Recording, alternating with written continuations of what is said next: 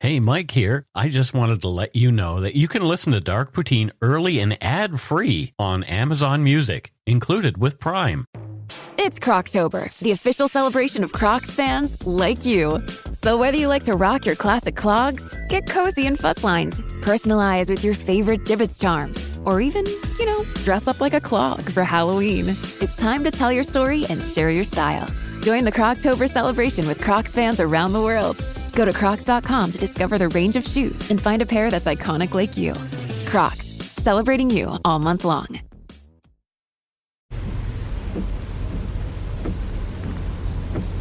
This is the sound of your ride home with Dad after he caught you vaping.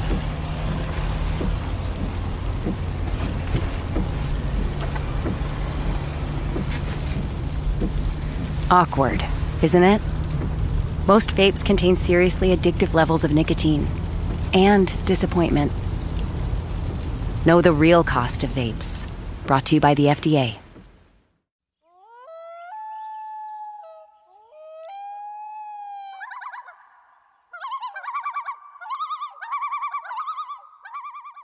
Welcome back to Dark Poutine. I am Mike Brown. You weren't recording what I just said, were you? No, I definitely was not, because it was extremely crass and rude. Mike's all flustered. Hi, everybody. Welcome to the show. And yeah, that's Matthew Stockton down there in Vancouver. How is Steve? I am more than concerned about our little friend. Steve has his little cone on, and by the end of the day, it's like a dirty martini because there's so much slobber in that thing, which is disgusting. But he's also happily on morphine, so he just kind of languishes all day until the thing's done. Yeah, I noticed you put on social media the other day when you were giving Steve morphine. Don't move with this one. This is the good stuff. This is the good stuff, big boy. Oh, dear. The views, information, and opinions expressed during the Dark Poutine podcast are solely those of the producer and do not necessarily represent those of Curious Cast, its affiliate, Global News, nor their parent company, Chorus Entertainment.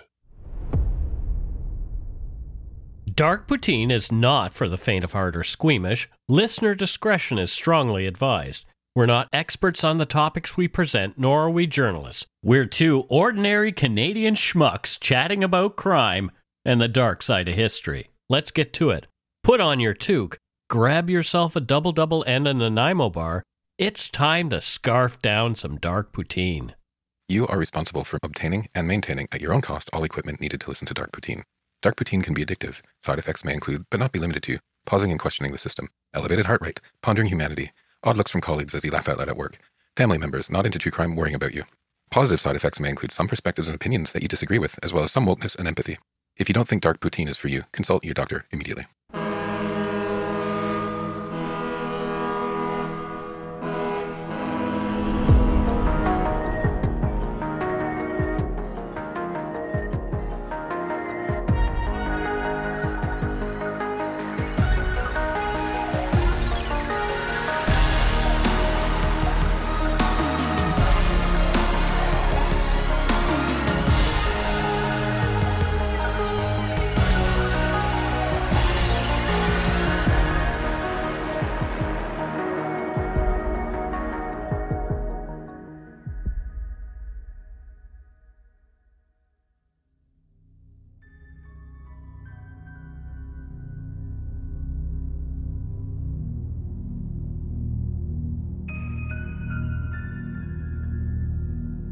In the early 1980s, a wave of fear with its origins in Canada swept across North America, igniting what would become known as the Satanic Panic. This moral hysteria, fueled by sensational media reports and dubious claims of widespread satanic ritual abuse, had its roots in a controversial book published in 1980 titled Michelle Remembers. As the panic spread, it manifested in several high-profile cases across North America. One of the most notorious incidents here in Canada occurred in Martensville, Saskatchewan, where unfounded allegations of ritual abuse at a local daycare center led to multiple arrests and a community torn apart by suspicion and fear. other cases emerged, each feeding into the growing narrative of a vast underground network of satanic cults preying on innocent children. The episode of mass hysteria would leave a lasting impact on North American society, raising questions about the reliability of recovered memories, the power of suggestion, and the dangers of unchecked moral panics. This is Dark Poutine episode 340, Satanic Panic, a Canadian export.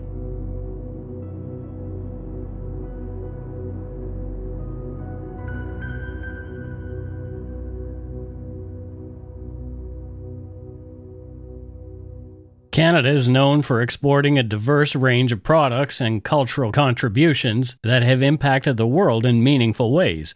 Canada has consistently been a major player in global trade, from its vast natural resources such as timber, oil, and minerals to popular goods like maple syrup and hockey equipment.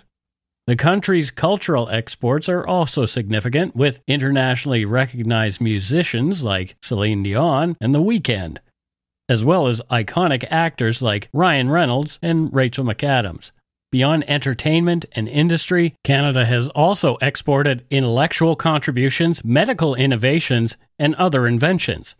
Every time you eat a Hawaiian pizza or use a zipper, you should thank a Canadian. However, one of Canada's more controversial exports came in the form of a cultural phenomena in the 1980s, Satanic Panic. As we mentioned, this moral hysteria, which spread through North America and beyond, was fueled in large part by the 1980 book, Michelle Remembers, written by Canadian psychiatrist Lawrence Pasder and his patient Michelle Smith.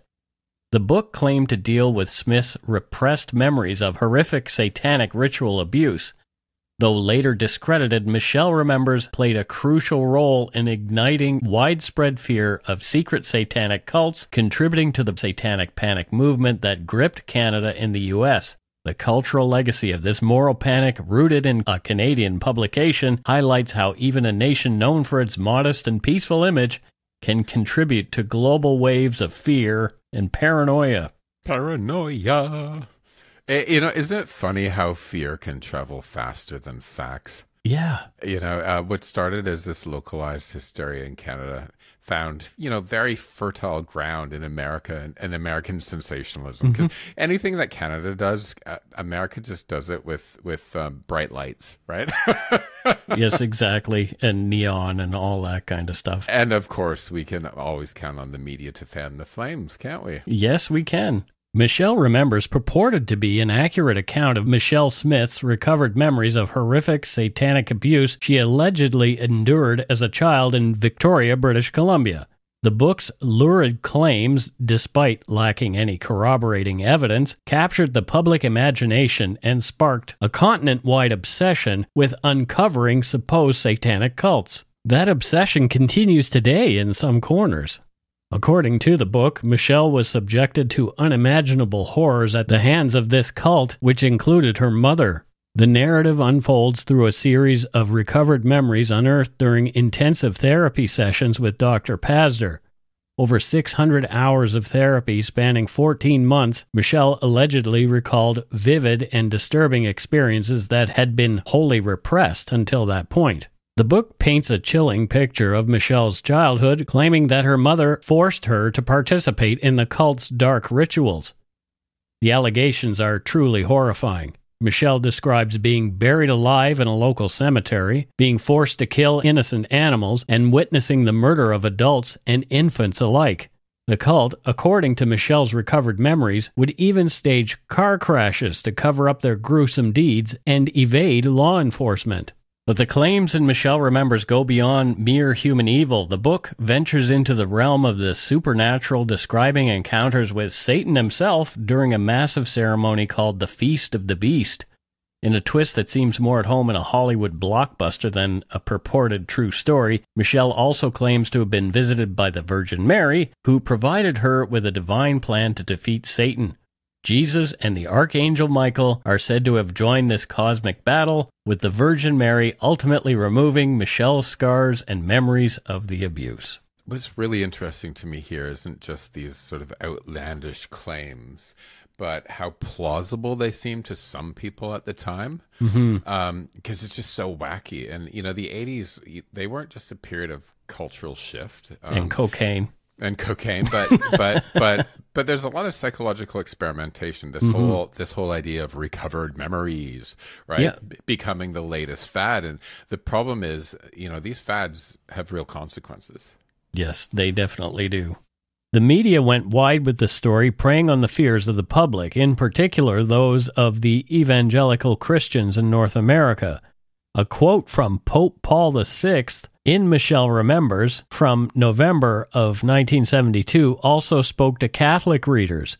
The pontiff said, quote, "Evil is an effective agent, a living spiritual being perverted and perverting, a terrible reality. One of the greatest needs is defense from the evil which is called the devil. The question of the devil and the influence he can exert on individual persons as well as on communities, whole societies, or events is very important.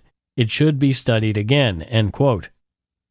Remy DeRue, Bishop of the Diocese of Victoria in BC, made a direct quote about the book on September 28, 1977. Quote, "The Church is well aware of the existence of mysterious and evil forces in the world. Each person who has had an experience of evil imagines Satan in a slightly different way, but nobody knows precisely what this force of evil looks like.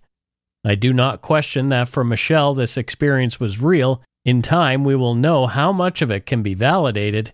It will require prolonged and careful study. In such mysterious matters, hasty conclusions could prove unwise. It may well be that for people today to hear this message coming from a 5-year-old child is of particular significance." End quote. What do I say here? Of course, the church isn't going to call bullshit on it, because they always like this idea of Virgin Mary. As soon as that sort of, you know, brought up, they're like, they can't just poo-poo it, right? Because they're the church, and it's terrible. Right? It's terrible, because what they're doing by not just saying, no, absolutely not, they're feeding into the hysteria. And let's call this what it is, either mental health issues on one side or scam artistry on the other, or perhaps both, right?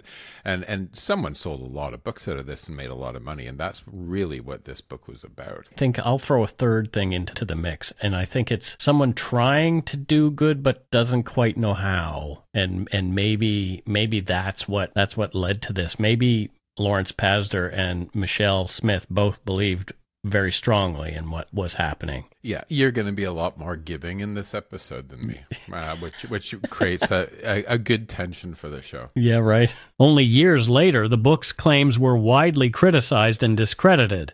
Many experts in psychology and psychiatry have raised concerns about the reliability of recovered memories and the methods used by Dr. Pazder in working with Michelle. There is no credible evidence to support the allegations of satanic ritual abuse in the book, and the book is now widely seen as a work of pseudoscience and sensationalism. By this time, however, it was far too late. The damage was done, and it was widespread. One famous case tied to satanic worship was that of David Berkowitz, also known as the Son of Sam. He terrorized New York City from 1976 to 1977 with a series of shootings that left 6 people dead and 7 others wounded. Using a .44 caliber revolver, Berkowitz targeted young couples and women, often attacking them as they sat in parked cars. His reign of terror gripped the city in fear as he taunted police and the media with disturbing letters claiming to be driven by demonic forces. The killings began in July 1976 and continued through the summer of 1977. Berkowitz's victims included Donna Lauria, Christine Freund, Virginia Voskerikian, Valentina Suriani, and Stacy Moskowitz, among others. He often struck in Queens, the Bronx, and Brooklyn, leaving residents across New York City in panic. The case garnered intense media coverage, with Berkowitz reveling in the notoriety. After his arrest in August 1977, Berkowitz initially claimed that he had been compelled to kill by a demon-possessed dog belonging to his neighbor Sam Carr. This bizarre explanation and his letters referring to himself as the Son of Sam fueled public fascination with the case. Berkowitz pleaded guilty to the murders and received multiple life sentences. However, in the years following his conviction, Berkowitz began to make new claims about the killings. He stated that he had been part of a satanic cult that orchestrated the murders as ritual killings. According to Berkowitz, he was not the sole perpetrator, but rather part of a satanic group of sons who carried out the attacks. He claimed to have been recruited into this cult at parties and gatherings in Yonkers, where he witnessed occult rituals and animal sacrifices. These allegations of satanic involvement sparked further investigation and conspiracy theories. Journalist Maury Terry became particularly invested in the idea of a wider conspiracy, publishing a book called The Ultimate Evil that linked the Son of Sam killings to a network of satanic cults across the country. Terry's work suggested connections between Berkowitz and others, particularly John and Michael Carr, the sons of Berkowitz's neighbor, Sam Carr. You know, it's almost as if Satanism was the catch-all excuse for anything unexplained or dark during this era. Yep. And, you know, there's this desperate search for an antagonist in society, and when it can't be found, it gets created. Mm-hmm. And in this case, Satan wasn't just a concept. He was the scapegoat for mental illness and crime and fear of the unknown. And Right. what peeves me is that we had nailed the killer, right? But A, people are listening to excuses from a serial killer and giving this loser credibility. Right? Just come on, people. And B, so-called journalists with little integrity are cashing in on it. Like Maury Terry, name one thing he was known for before or after this. Yeah, I can't, and I looked it up. There's nothing. Yeah, this is kind of what he hung his hat on, that's for sure. Despite these claims, law enforcement largely dismissed the notion of a satanic conspiracy. Many viewed Berkowitz's news story as an attempt to shift blame or gain attention. While some investigators remained open to the possibility of accomplices, no concrete evidence has ever emerged to substantiate the claims of a widespread satanic cult involvement in the Son of Sam murders.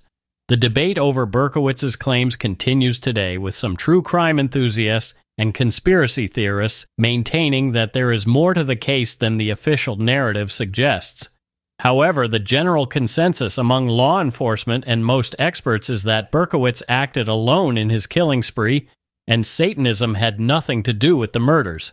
In October 1988, good old Geraldo Rivera hosted a controversial 2-hour primetime television special titled Devil Worship: Exposing Satan's Underground on NBC. The program aimed to investigate and expose an alleged widespread satanic underground in the United States, focusing on occult crimes, ritual murders, and the supposed dangers of Satanism. Geraldo Rivera makes me laugh. You can't, I can't believe people ever thought of him as a journalist. I think calling Geraldo Rivera a journalist is like calling a kid who hits a piñata a sculptor. Oh, dear. like, sure, he makes lots of noise and breaks stuff, but you can't exactly trust him with something fragile and important like say the truth. Yeah, well, Geraldo is an interesting cat. I mean, he's somebody who tries, but I think he errs on the side of Geraldo, if you know what I mean. And so here's the dichotomy. He trying for sensation is what he was trying for. Well, he's with Fox News now, and we know that they tell the truth every single time. So they actually said in depositions that they were entertainment. So there you go. So maybe they are telling the truth then. Geraldo's special began with a stark warning to viewers, cautioning that the very young and impressionable definitely should not be watching this program tonight. Throughout the show, Rivera stood before a wall of television screens, each displaying the faces of individuals he would interview or discuss during the program. These included Sean Sellers, described as an all-American boy, awaiting execution on death row, Charles Gervais, serving a life sentence for a gruesome murder, and even rock star Ozzy Osbourne, dubbed the Prince of Darkness for his controversial lyrics. Ozzy, known for his wacky antics, came off as probably the most sane and thoughtful character in the program. The special dug into a series of sensationalized and often outlandish claims about satanic activities across America. Rivera recounted tales of fathers wearing baby feet around their necks, and young killers drinking their victims' blood while heavy metal music played in the background. He devoted significant attention to white men who had allegedly committed murders in the name of Satan, including Charles Manson and the aforementioned David Berkowitz. Throughout the program, Rivera repeatedly emphasized the pervasive nature of the supposed satanic threat, claiming that no place in America is beyond the reach of devil worshippers. He suggested that these dark forces had infiltrated various aspects of American society, from small-town churches and quiet suburban neighborhoods to the upper echelons of the military. The special particularly focused on the perceived danger to children, with Rivera highlighting the growing number of private daycare centers as potential hotbeds of satanic activity. The program featured a parade of guests claiming insider knowledge of these supposed satanic cults, but perhaps none were as chilling as the women who identified themselves as breeders for these cults. These individuals shared harrowing tales of captivity and abuse, describing a nightmarish world in which they were treated as little more than livestock by sinister cultists. According to their accounts, they were systematically impregnated and forced to give birth to babies destined for a gruesome fate, ritual sacrifice at the hands of Satan worshippers. The stories seem to confirm the worst fears of those already convinced that satanic cults were a clear and present danger to society. The women spoke of underground networks, secret rituals, and a level of organized evil that seemed almost incomprehensible. Their testimonies painted a picture of a hidden world where the most innocent newborn infants were callously murdered to appease dark forces. However, as shocking as these claims were, they were met with skepticism from law enforcement and researchers. Despite extensive investigations, no physical evidence was ever found to corroborate the existence of these widespread satanic cults or the alleged mass sacrifices of infants. The lack of tangible proof cast doubt on the integrity of the breeder stories and other similar accounts that had increased during this period. As the 1990s progressed, experts and investigators critically examining these claims revealed their dubious origins. Many stories shared common elements influenced more by sensationalist media coverage and popular horror tropes than actual events. The concept of recovered memories, which had been used to substantiate many of these claims, came under intense scrutiny and was primarily discredited by mental health professionals. Today, Geraldo's Devil Worship special and the breeder testimonies it showcased are viewed as cautionary tales about the dangers of unchecked sensationalism in media. They underscore the need for rigorous fact-checking and the application of scientific skepticism when investigating claims of widespread conspiracy or hidden threats to society. The legacy of this period continues to influence discussions about moral panics, the reliability of eyewitness testimony, and the complex interplay between media, public perception, and social fears. The overall tone of Geraldo's special was decidedly alarmist, of course, contributing to the growing moral panic surrounding Satanism in the United States during the 1980s. Yeah, what Geraldo showed us, unfortunately, wasn't the extent of satanic cults, but the extent of many people's willingness to believe in monsters. Yeah. When they're sold it to them by somebody on the telly, right? Yep. And it's a fascinating lesson in how media can manufacture reality in some people's heads. Yep. The ratings that Geraldo got should have kind of been a warning to us that we should never have launched social media where the feeble-minded get to talk to each other about the stupidest stuff. Well, we're a few of those feeble-minded people, though, Matthew. Yeah, but I think we should. I love shit posting and bad memes, but there should be a breathalyzer on your phone to test your IQ before you're allowed to post anything. Oh dear. In the quiet coastal town of Manhattan Beach, California, a storm was brewing that would soon engulf North America in a frenzy of fear and accusation.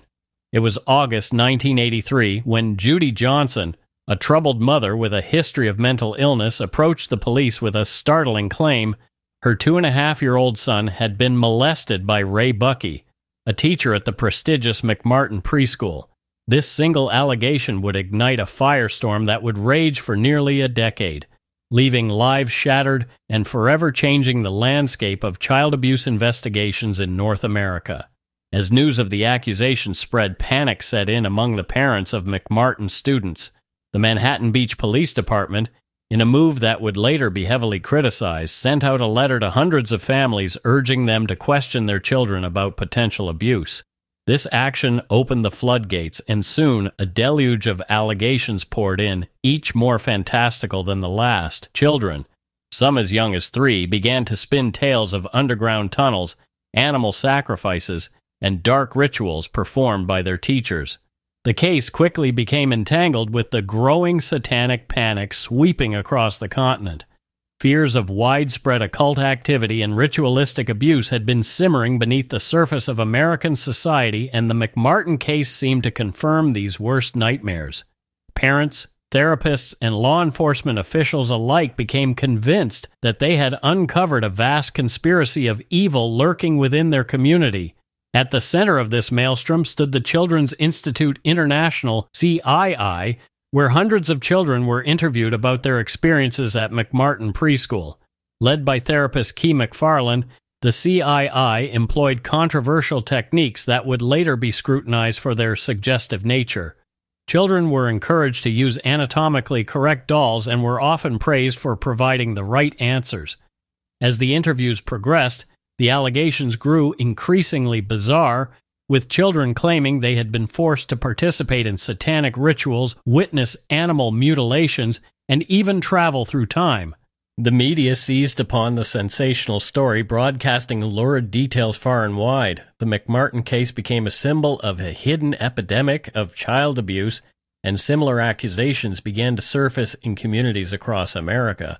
The preschool's founder, Virginia McMartin, her daughter, Peggy McMartin Buckey, grandson Ray Buckey, and 4 other teachers found themselves at the center of a modern-day witch hunt, facing hundreds of charges of child abuse. You know, and this is a real shame here, this sort of moral panic. It victimizes people instead of a focus on the one child who made the claim about the one adult and focusing a timely investigation.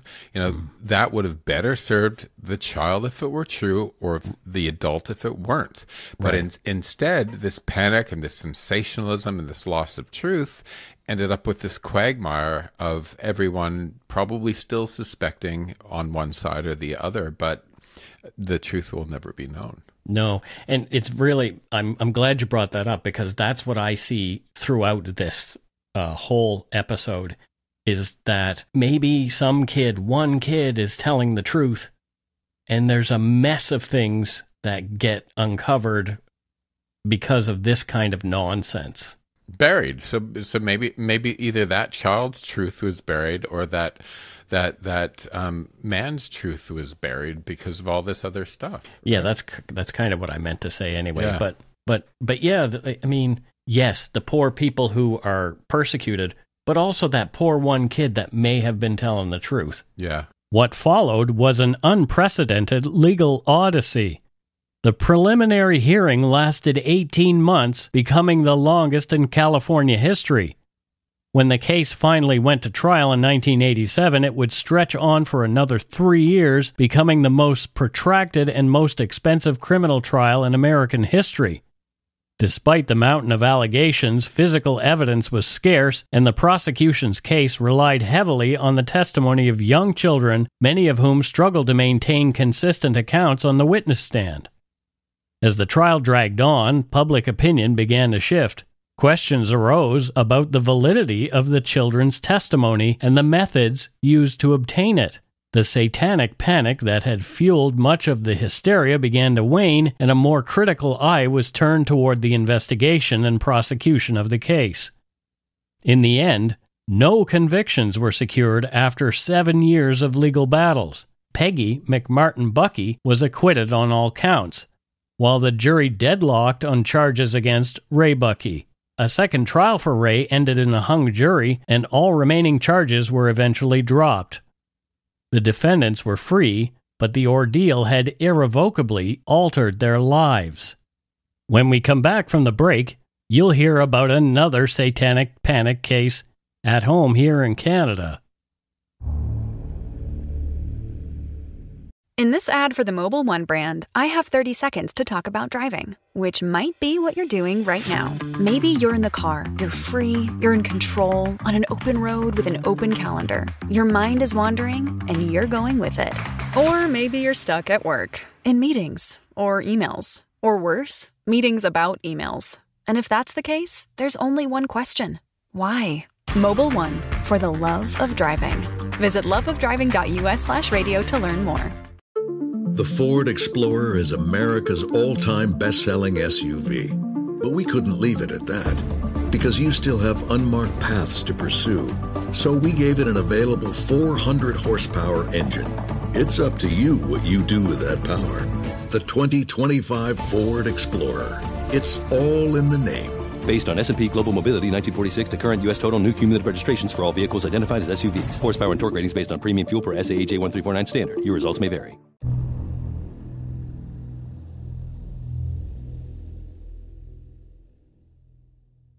We're halfway through, Matthew. Thoughts so far? Of course, this is one that's going to rile you up. I knew.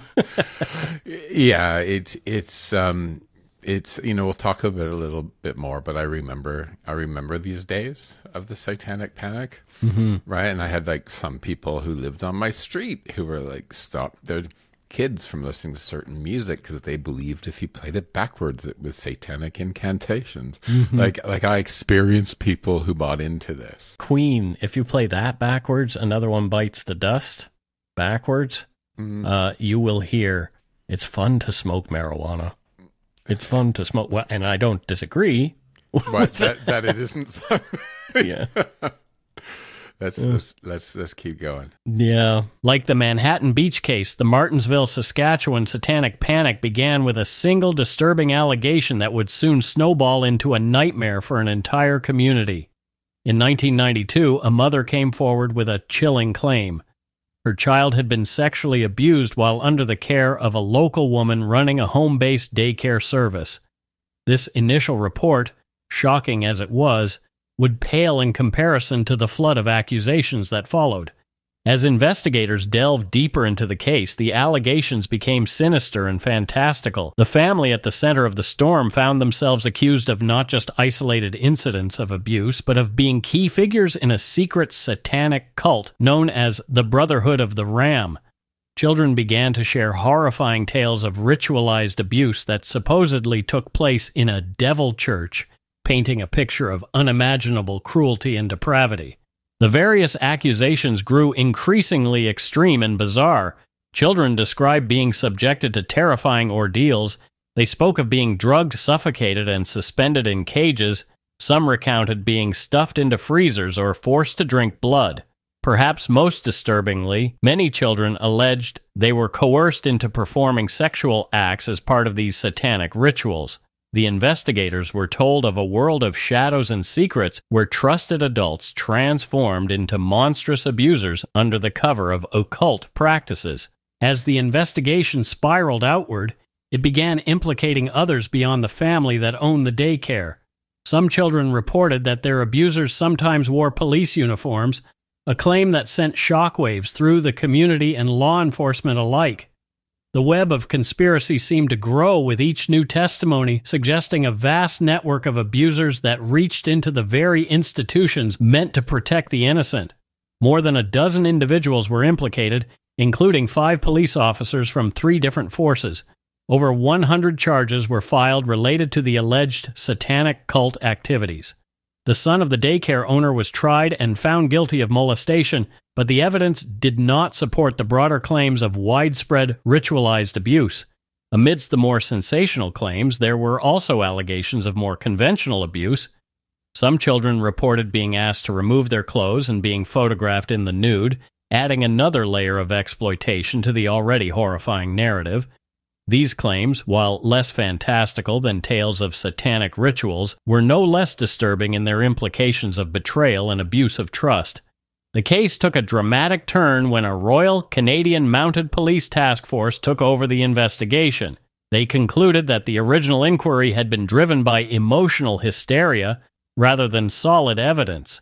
A critical review of the investigation revealed significant flaws in how the children were interviewed. The The questions were found to be leading, and children were praised for providing incriminating answers, potentially influencing their testimonies. The aftermath of the Martensville Satanic Panic was profound and long-lasting. In 2003, many of the falsely accused individuals sued for wrongful prosecution.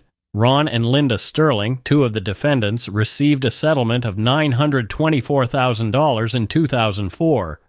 John Popowich, one of the 5 police officers wrongly accused, was awarded $1.3 million for a malicious prosecution. The Martensville case serves as a stark reminder of the power of mass hysteria and the importance of proper investigative procedures, especially when dealing with vulnerable witnesses like children. It highlights how quickly fear and suspicion can spread through a community, leading to devastating consequences for those falsely accused. The events in Martensville continue to be studied as a cautionary tale about the dangers of unchecked allegations and the need for careful, unbiased investigation in cases involving child abuse. Yeah, I mean, like you said, Martensville does stand out as a reminder of really how easily communities can devour themselves when fear takes root. Like small communities devour themselves. Yeah. And what's really tragic here is how the very people meant to protect, law enforcement, parents, teachers, both became the victims and the perpetrators in this narrative, and a narrative that has no basis in reality. So it's just like everyone went bonkers. Yeah, completely insane. If you're looking for a deep dive into the Martensville case, CBC's Uncover podcast dedicated the entirety of Season 6 to the case. The West Memphis 3 case is a tragic example of how the Satanic Panic of the 1980s and early 1990s influenced criminal investigations and led to wrongful convictions. In May 1993, 3 8-year-old boys, Christopher Byers, Stevie Branch, and Michael Moore, were found murdered in West Memphis, Arkansas. The brutal nature of the crimes shocked the small community and led to intense pressure on law enforcement to solve the case quickly. From the outset, investigators believed the murders had cult overtones and may have been part of a satanic ritual. This assumption colored the entire investigation and led police to focus on local teenagers Damian Eccles, Jason Baldwin, Jesse Miss Kelly Jr., known as the West Memphis 3. Eccles, in particular, drew suspicion due to his interest in occultism, black clothing, and nonconformist attitudes. So I'll jump in here. So I was aware of the Satanic Panic and its ridiculousness in the mid-'80s when I was young. Yeah. And I have to say, I actually intentionally played with it by being a goth in a small town. Sure. Just to raise the heckles of others. Yeah. Because, I think maybe in some ways, Mike, I've thought of this perhaps me intentionally looking different and standing out before I really came out as gay was sort of a tester or something. Yeah, that makes sense. I'm not sure. That's sort of in the back of my head. But the truth is, from day one, I always felt different and a bit of an outsider from many of the views in my hometown at the time. And that being said, I'm sure Strathroy has changed and grown, and the mindsets have changed and grown. So I'm not crapping on my old hometown. It was it was the thinking of the time, right? Because I'm Facebook friends with a lot of people that still live there who are great, open-minded people. Right? Sure. But these moral panics, I'm very aware of them because it's usually us minorities that get it in the end. The gays, the Jews, the blacks, the First Nations. We often get the brunt of any sort of panics, right? And we've covered that in other episodes. So this is why I think in some ways, Mike, this is why I'm so out there in many ways. I do camp it up sometimes, but it's kind of as an FU to all of this, right? Yeah. It's kind of like, come and get me, mofos. I'll take you on because, I'm a strong I'm in a strong position in society in a lot of ways, right? I'm smart, I'm educated, I'm employed, but a lot of people haven't had the luck that I've had in life. Yeah. And if you're poor or marginalized somewhere else and can't stand up for yourself, that's perhaps why I do it so much sometimes, because I'm hoping to be a bit of an example and I don't know, it sounds ridiculous, but a bit of protector by just being out there and being who I am with my voice, right? There you go. Experts argued that Eccles was the ringleader of a satanic cult and that the murders were part of an occult ceremony. The prosecution relied heavily on Eccles' interest in Wicca and heavy metal music as evidence of his guilt. A coerced false confession from Jesse Miskelly Jr., who had an intellectual disability, provided the foundation for the case against the three teens. Although Miskelly's confession was filled with inaccuracies and he quickly recanted, it was used to arrest all three and was presented as evidence in Miskelly's trial. The media's sensationalized coverage of the alleged satanic elements further prejudiced the community against the defendants. Despite the lack of physical evidence connecting them to the crime, all three were convicted in 1994. Eccles was sentenced to death, while Baldwin and Miskelly received life sentences. The case gained national attention through documentaries like HBO's Paradise Lost series, which highlighted the flaws in the investigation and prosecution. You know, it's unsettling how much of a trial's outcome can hinge on a community's cultural biases. And that's what happened here, right? Eccles was convicted for being a weirdo. Well, for more for what he represented, a rebellious teen with unpopular beliefs, than for anything that he actually did. And you know, the 90s were way too quick to confuse nonconformity with danger, and we still are. Yeah. Over the following years, new evidence emerged that cast doubt on the convictions, including DNA testing that excluded the three men from the crime scene. In 2011, after 18 years in prison, the West Memphis Three were released under an Alford plea deal, which allowed them to maintain their innocence while acknowledging the prosecution had enough evidence for a conviction. However, the Innocence Project in the U.S. believes there is a way to prove that the three men are innocent. From the Innocence Project website, advances in DNA testing mean that today's tests are more sensitive. New techniques can successfully recover DNA from items, including porous materials like fabric, that could not previously be tested. In the case of the West Memphis Three, that means the shoelaces used to tie up the children who were killed could be tested. This testing could lead to the identification of the person or people who actually committed the crime. Damien Eccles has embraced the occult.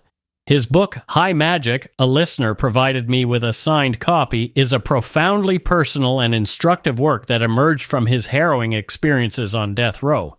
Sentenced to death at the age of 18 for a crime he did not commit, Eccles spent nearly 2 decades in prison, including 10 years in solitary confinement.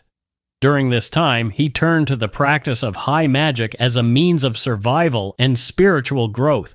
In the book, Damien Eccles shares the powerful spiritual techniques he credits with saving his life and helping him transcend his ordeal. He distinguishes high magic from low magic, explaining that the former focuses on self-development and spiritual growth, while the latter deals with manipulating one's environment. Eccles provides detailed instructions on various magical practices, including the lesser banishing ritual of the pentagram, which he describes as a fundamental technique in ceremonial magic.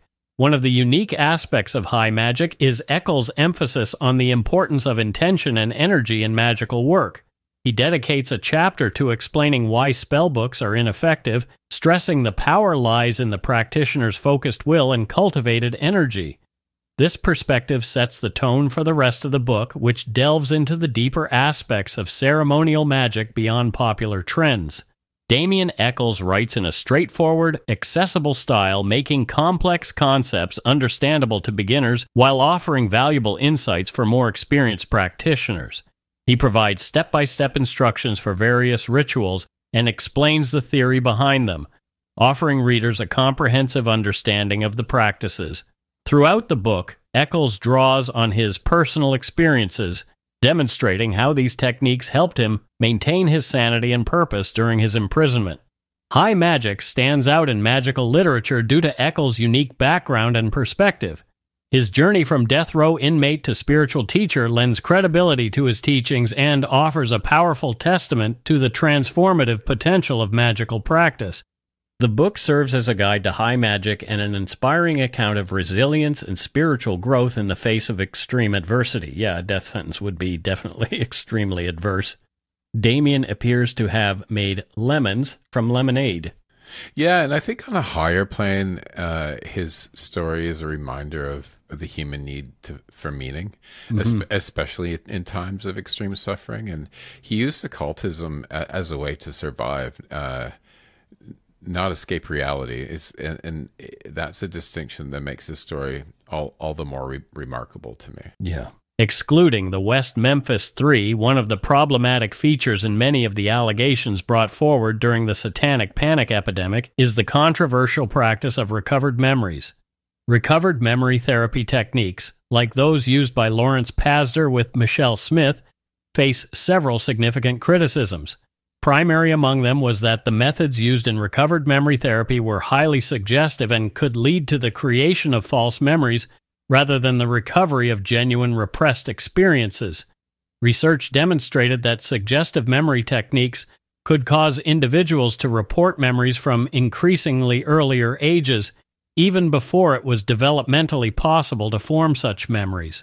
Critics argued that the concept of repressed memories, especially those of extreme trauma like satanic ritual abuse, lacked scientific evidence. The psychoanalytic notion of repression as an automatic defense mechanism that pushes traumatic memories into an inaccessible part of the mind was not supported by empirical evidence.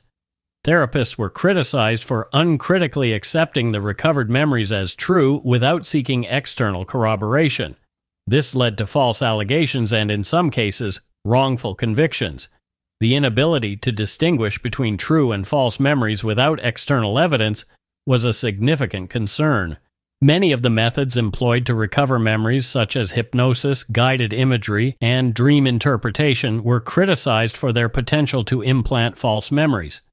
A favorite tool for some therapists, hypnotic regression in particular, was identified as a powerful means of creating false memories.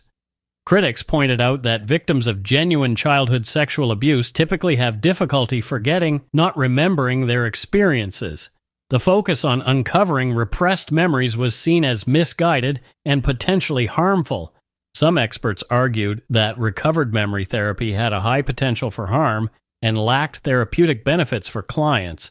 The risk of false memory creation outweighed any potential advantages of the technique. The ethical implications of using suggestive techniques to recover potentially false memories, especially when these memories led to serious accusations and legal proceedings, were heavily criticized. Critics noted that many of the recovered memories seemed to be influenced by popular culture and fiction rather than reflecting genuine experiences. This was particularly evident in cases like Michelle Remembers, where investigations failed to corroborate any of the book's claims. Sadly, the damage done by the Satanic Panic might have led some actual ritual abuse allegations to have fallen through the cracks. These claims cannot be dismissed out of hand and must be investigated case by case. Law enforcement and other agencies face a significant challenge in investigating ritual abuse claims, requiring a careful balance of thoroughness and sensitivity. The key lies in adopting an evidence-based approach, focusing on concrete physical evidence and employing careful interviewing techniques, especially with child victims. Collaboration with experts from various fields, including mental health professionals and forensic specialists, is crucial for comprehensively evaluating claims. Critical assessment of allegations is essential, with investigators needing to examine each claim's credibility, consistency, and plausibility. They must be alert to potential red flags indicating unfounded allegations while understanding the complexities of false memories and their possible origins. Throughout the process, maintaining a balance between skepticism and empathy is vital. Investigators should approach each case openly, support alleged victims, and maintain professionalism to avoid sensationalism. By employing these strategies, agencies can better distinguish between unfounded claims and genuine cases of abuse, ensuring justice for real victims while preventing wrongful convictions based on misinterpreted or false allegations. But what about Satanism? Isn't it evil? Actually, modern Satanism, as practiced by groups like the Satanic Temple, is primarily a non-theistic philosophical movement that uses Satan as a symbol of rebellion against religious authority rather than an actual deity to be worshipped. Contrary to popular misconceptions fostered by many during the Satanic Panic, Satanists do not engage in child sacrifice, ritual abuse, or any other criminal activities. Investigations by law enforcement, including the FBI, found no evidence to support allegations of widespread satanic ritual abuse. In fact, out of over 12,000 documented accusations of satanic ritual abuse in the United States, not a single case was substantiated. Modern satanic organizations such as the Satanic Temple focus on promoting secularism, individual liberty, and scientific rationalism. Their rituals and ceremonies, like the unbaptism ritual, are symbolic acts meant to reject religious indoctrination rather than supernatural practices. These groups often engage in political activism and community service, challenging religious privilege in public spaces and advocating for reproductive rights. Yeah, I think if anything, the Satanic Panic taught us how easily we can mistake symbols for reality. Mm-hmm. And, modern Satanism, far from the monstrousness portrayed in the 80s, is actually rebellion against dogma and a statement about individuality. Sure. And ironically, it's more about freedom than it is about evil. And I actually think it's quite... I don't think it's about evil at all. I think it's quite libertarian, in fact, right? And I think that people that are involved with it... and calling it Satanism are kind of doing it with a wry smile. Yeah, maybe. Aspects of Satanic Panic are still around today. QAnon has adopted similar tactics and narratives, spreading baseless claims about a global cabal of Satan-worshipping pedophiles. This modern incarnation of Satanic Panic has gained traction through social media and has even influenced some political discourse. The resurgence of these unfounded fears highlights the enduring power of conspiracy theories and moral panics in American culture. It reminds us of the potential consequences when such baseless accusations gain widespread acceptance, affecting individuals and communities and even shaping public policy. Yeah, and in the end, panic never really dies; it just mutates. And today's Satanic Panic may wear a different mask. But the core is the same. It's a fear of what we don't understand, coupled with, and I think importantly, coupled with the desire to control it. It's about control, right? Yeah. Get your hands off of me. Get your stinking paws off me, you damn dirty ape. If you want to learn more, watch the Canadian documentary Satan Wants You. I love this film. From their website, quote, Sean Horlor and Steve J. Adams are the directors, writers, and executive producers of Satan Wants You, a thrilling account of the extraordinary story that ignited the Satanic Panic of the 1980s. It premiered at South by Southwest 2023 and won acclaim at festivals worldwide, including Best Documentary Awards at the Fantasia Film Festival and from the Vancouver Film Critics Circle. Their path to feature filmmaking began after an appearance on Out TV's Hot Pink Shorts reality series in 2012. They are proud members of the LGBTQ+ community. According to the Times Colonist newspaper, quote, during the editing of the film, a package arrived in the mail that would change the course of Satan Wants You, a 90-minute cassette tape.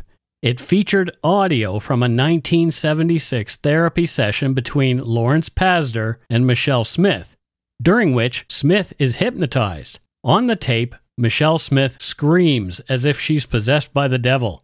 It's the only audio of their sessions known to exist, end quote. I highly recommend this film, so look for it and give it a watch. And that's it for this spooky offering of Dark Poutine episode 340, Satanic Panic, a Canadian export. Max Bankman, I'm the new doctor. Welcome aboard the Odyssey. ABC Thursdays. This ship is heaven. We're tending to our passengers' dreams. I'm in. From 911 executive producer Ryan Murphy comes a splashy new drama on a luxury cruise ship with Joshua Jackson and Don Johnson. It's your job to keep everyone alive. She's in VFib. 1, 2, 3. Clear. I have a pulse. You're going to be okay. Dr. Odyssey. Thursdays, 9/8 Central on ABC and stream on Hulu. Whether you're making a delicious family meal or a post-workout snack, choose the farm-fresh taste of Eggland's Best Eggs. Only Eggland's Best Hens are fed their proprietary all-vegetarian feed. That's what makes their eggs more nutritious. With 10 times more vitamin E, 25% less saturated fat, and 6 times more vitamin D compared to ordinary eggs. Eggland's Best. Better taste, better nutrition, better eggs.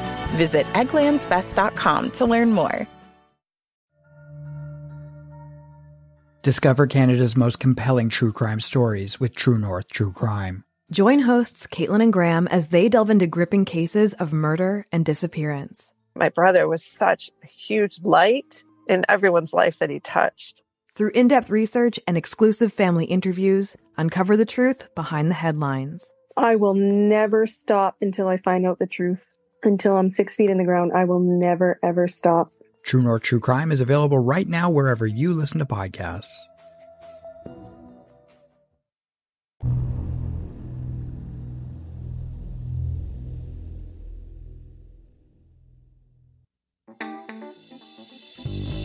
That's right. It's time for voicemails. You can leave us a message at 1-877-327-5786 or 1-877-DARK-PTN. We'd love to hear from you. Let's see who called us this week. Here's our first voicemail. Hello. I'm going to call myself out right now and say that my first voicemail that you guys will hear, I don't know about the show will hear and be hearing it, but I definitely stumbled on some words, panicked, and hung up, so I apologize for that. So I'm going to try it again. This is my second attempt. My name is Gabriel. Hello, Mike. Hello, Matthew. And hello, Steve.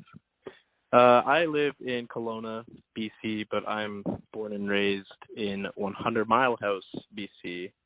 Good old little town that has actually been mentioned a few times on your show, and that blew my mind every time I heard of it. I was like, wow, they know my town. There was a case there that happened a while ago that I'm going to put in your recommendation department. It was very tragic. A woman was attacked by a tiger in her own private zoo, and then about 9 years later, her sister was murdered by her ex-boyfriend. Very tragic family story, but I'm going to save the details for the recommendation. Also, today is October 1st, which means, I believe it means that, Mike, your new book is released. I just wanted to say congratulations. Huge step, huge accomplishment. And also, you're like on TV and stuff right now. I haven't watched you on TV yet, but that's also really cool. But yeah, congratulations. I'm excited to read it. And yeah, what else? I felt like I had something else to say, but now I forget. So I'm not going to panic and hang up this time. I'm just going to say, go take a massive shit in your hat. I love you both, and thank you for the entertainment that I get to listen to while I work. Shouldn't be doing it, but I do it because I love your show. Yes, that is all. Thank you. Goodbye. That's great. That is great. He had a little Satanic Panic and hung up the first time. That's right. So, Matthew, what is the work that he is doing that he shouldn't be listening to the show whilst doing? First of all, Gabriel is such a good name. It really is. It's such a good name. Gabriel carries some weight and some heaven senseness to it. And that's right. 100 Mile House is incredible. Have you been up there? I have, yep. Yeah, because it's what you think Canada would feel like if you didn't know what Canada was like. Yeah. You know what I mean? It's like all these trees. It used to be called Bridge Creek House because of the creek that's there. And I don't know if you knew this, Mike, but it is the log home capital of North America. So I think Gabriel in Kelowna is building log homes. Building log homes. Oh, okay. Because if he's listening to the show and maybe, gets caught under a landslide of logs or something, it could be bad. Go take a log in your hat. Oh, boy.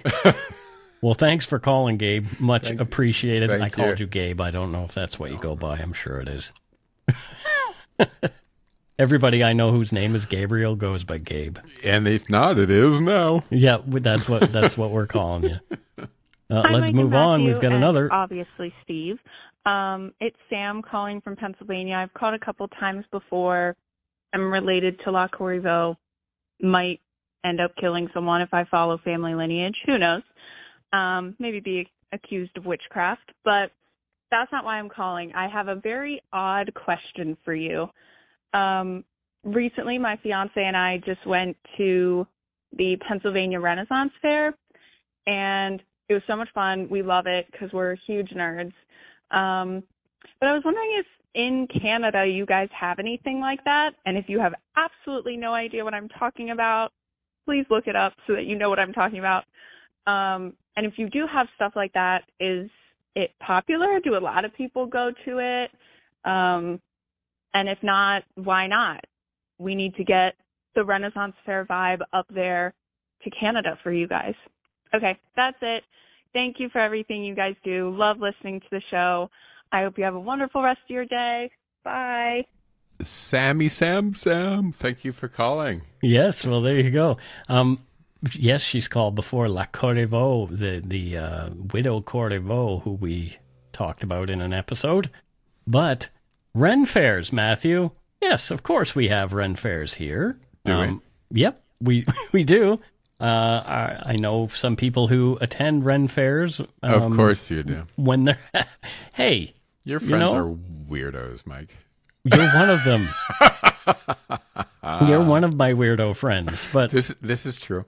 But yeah, I mean, yes, absolutely, it's a thing. I personally haven't gone, but it's like people dressing up in Renaissance costumes and those kind of things, and performing little skits and all that kind of stuff, and acting as though they were living in the Renaissance. One of my favorite memes online comes from a Renaissance fair, and it's people dressed as Star Trek cast members showing up at the Renaissance fair. So it's like, oh, there's a Renaissance fair on a planet that the Enterprise has discovered. And so there's these anachronistic Star Trek folks. Wow, that's kind of meta, isn't it? Yeah, it's fun. Yeah. So Sam from Pennsylvania. Mm-hmm. She is the High Wiccan priestess of the 7th Order of Steve the Snorer. Oh, okay, of course she is. Yeah. That's it for this week's voicemails. Again, you can leave us one at 1-877-327-5786 or 1-877-DARK-PTN. We'd love to hear from you, even if it is just to say hi and to tell us to go shit in our hats. If you're stumped for what to chat with us about, a quick story is welcome. Okay, so we don't have any new patrons this week, but we do have a donut money donor, and that person's name is Tammy Kravitz, and Tammy says, Mike and Matthew, here's some donut money for all the great work you do. Get something yummy for Steve too, please. I tell all my podcast listening friends here in Phoenix, Arizona about your show, even those who aren't from Canada. All the best, Tammy. Yeah, you don't have to be from Canada to enjoy a little helping a dark poutine, I don't think. I mean, our stories are compelling regardless of where you're from. Absolutely. And I know Tammy, and I know for a fact that Tammy is a Winnebago warrior. She's a Winnebago warrior, okay. Brave as old John Wayne, true Yankee pioneer. There you have it. Yeah, so that's her job now. She's just traveling around, and I don't know if it's officially a Winnebago, but I'm going to say it's a Winnebago. Why not? Other camper vans available. Yes, other camper vans available. We also have another donut money donor. One moment.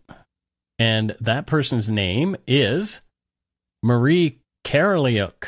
And Marie is from Chilliwack, British Columbia. And interestingly, she says, Donut Money Coffee. Have you ever looked at local coffee out of Port Coquitlam?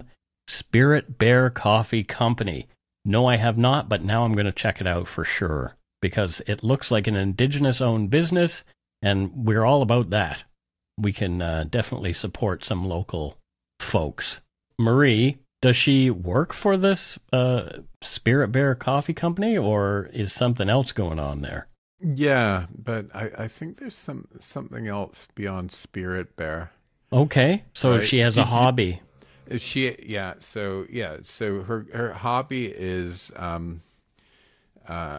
actually training the spirit bears, because you know the spirit bear, the white ones, right? Mm-hmm.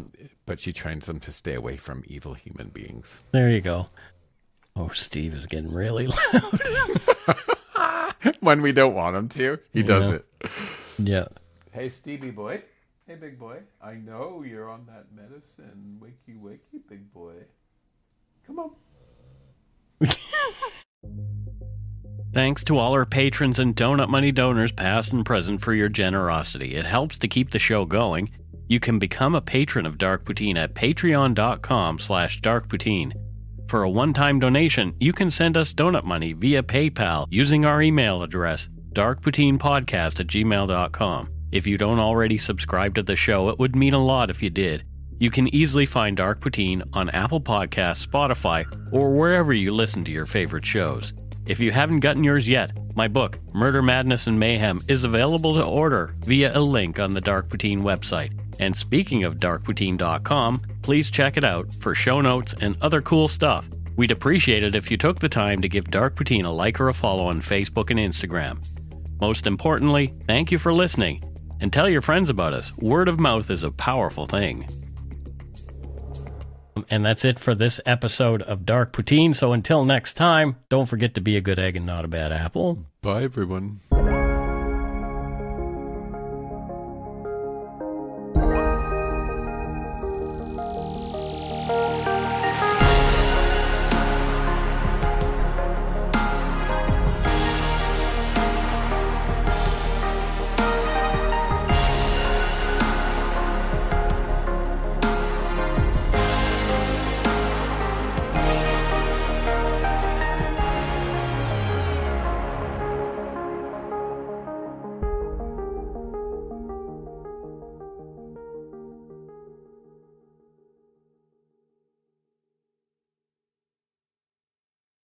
You know the name. I'm Special Agent Gibbs. The most iconic special agent from TV's #1 global franchise. NCIS. This fall, uncover his mysterious past. Let's go. And witness the untold story of how he rose from rookie to hero to legend. We're gonna get the guy who did this. You have my word. Austin Stowell is Special Agent Leroy Jethro Gibbs. NCIS Origins. New series Mondays on Global. Stream on Stack TV.